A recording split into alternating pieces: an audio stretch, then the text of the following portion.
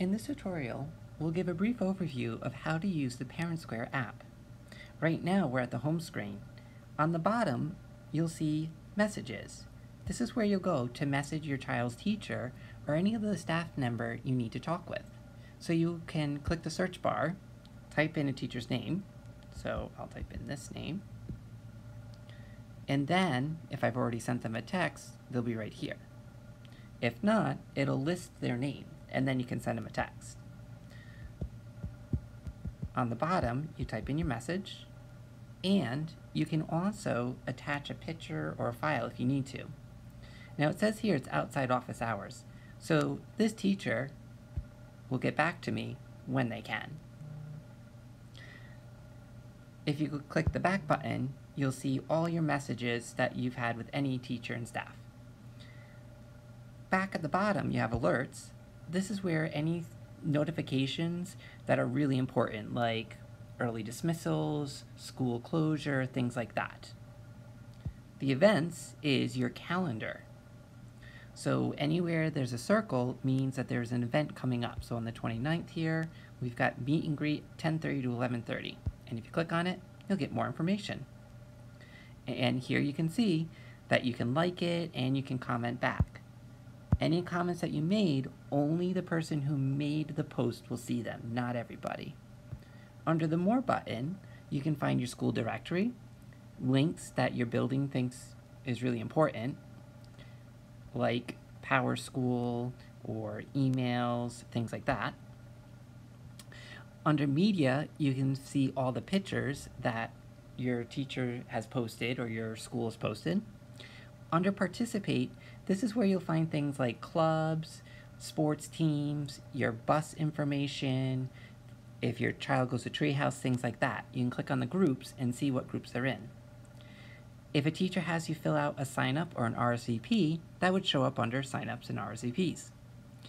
If you have a permission slip or a form that needs to be filled out, or you've already filled it out, it'll be under Forms and Permission.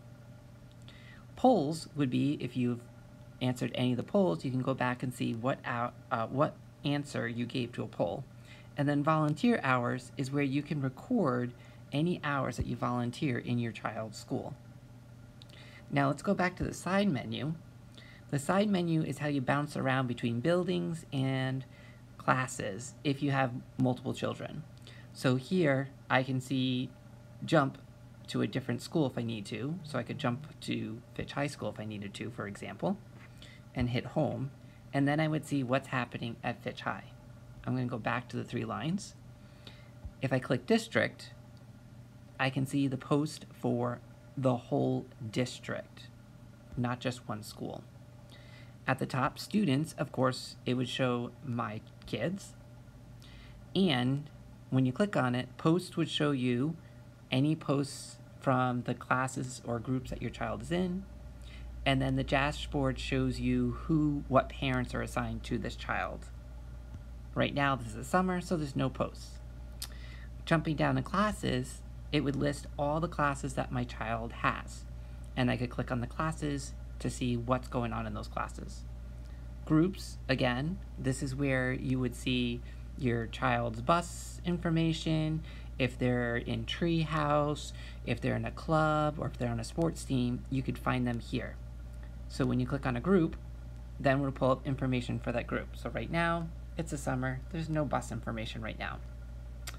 Account is where you go to update your contact information, change your notifications, change your language, check to make sure you're logged out of all your devices if you need to. If you're missing a kid or a school, then maybe you have 2 email addresses and the other child's in a different email account. And then of course you have the sign out button. If you need help with that, email us at the help desk.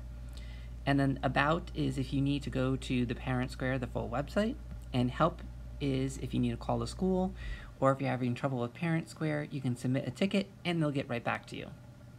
And that is an overview of how to use ParentSquare. If you have more questions, please email us at helpdesk@groton.k12.ct.us.